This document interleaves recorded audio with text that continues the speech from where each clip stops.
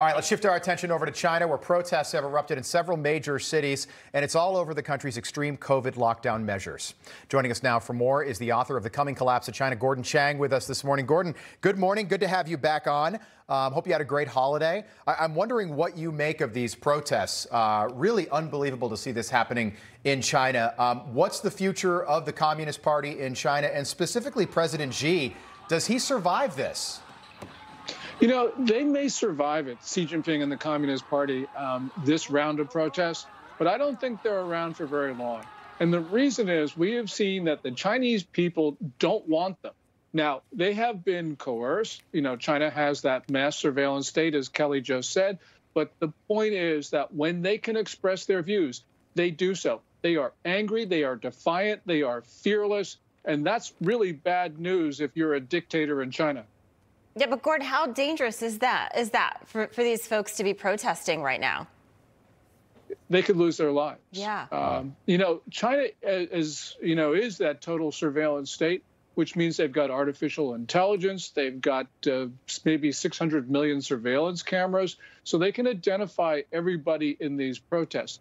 You know, whether they will or not, that's another story. But the point is they've got the capability to do it. And the Chinese people know that they have the capability to do it. So they're doing this at great risk to themselves. And we have seen over the last 3 or 4 weeks in other circumstances, the Chinese people helping protesters, helping workers, and putting themselves at great risk for doing so. Yeah, a population of 1.4 billion, too. So difficult to surveil a population that large and just the size of these protests. Can you put this, Gordon, into historical context for our friends at home right now? When I saw this over the weekend, I thought of 1989, the massacre at Tiananmen Square, and sort of the comparison between that and then what happened in the late 1940s in China as well. Yeah. Many people say that this is 1989, and of course there are many similarities to the Tiananmen protests.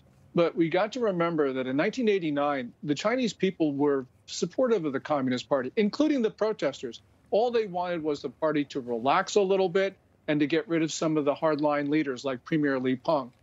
This is more like 1949. And 1949, the communists actually took over China in the face of a superior force, the nationalists of Chiang Kai-shek. And the reason is because, as a great Chinese historian, Yu Yongshi has said, the nationalists had lost people's hearts. And so the nationalists, although they had the tanks, they had the guns, they had more soldiers, they had more of everything, they just failed. And that's, I think, what we're going to see now. The Communist Party, despite all of its superior resources, is going to fail. Gordon, the BBC says Chinese police assaulted and detained its reporter at a protest in Shanghai. Do you know anything more about this? Yeah, the party is saying that the reporter didn't identify himself, and so this was a big mistake.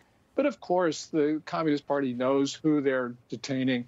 And so this is just in trying to intimidate the BBC, like they try to intimidate all the press. Yeah. The one thing that's important here is that we know less and less about China because foreign journalists are being turfed out of the country and they're being intimidated and coerced, just like right now with the BBC. So, Gordon, here's just a question. Why does President Xi, 3 years later, don't forget they were dealing with COVID first, so they've been dealing with this for 3 full years now. Why does he still support these just ridiculous, foolish lockdown measures? And does this mean, hey, he goes and does something crazy like invades Taiwan as a distraction? Yeah, he could very well. If these protests take a long time, certainly Xi Jinping could try to distract the Chinese people by some sort of military misadventure abroad. If he goes quickly, that's a great scenario for us because it means he doesn't have the opportunity to do that.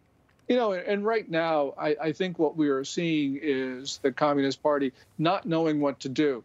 You know, Xi Jinping is the author of the COVID-19 policies, the zero COVID. And so he cannot allow criticism of that because that's criticism of him. And also, in the early months of the pandemic, the Communist Party made its control of the disease a test of its legitimacy. So it cannot allow cases and deaths because that means that the Communist Party doesn't have the right to rule. Yeah. They have sort of hung themselves on their own petard. All right, Gordon, we'll leave it there. Pretty clear, the people of China, and refreshing, I think, to some extent, to see this. The people have had enough. Gordon Chang, I know you'll stay on top of it. Thanks so much for bringing us up to speed. Thank you. Thank you.